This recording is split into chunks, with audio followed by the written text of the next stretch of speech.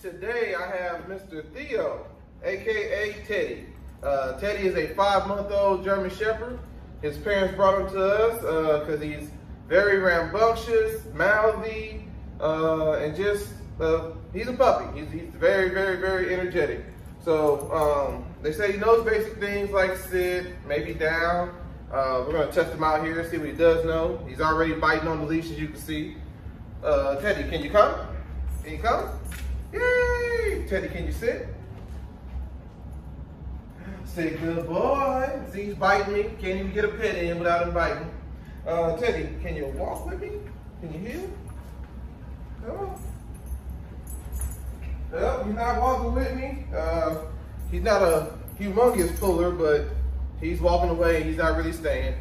Let's see if I can get him to down. Teddy, can you down? Can you sit? Can you sit? Sit, good boy. Can you down? Down, good boy. So, we got that down.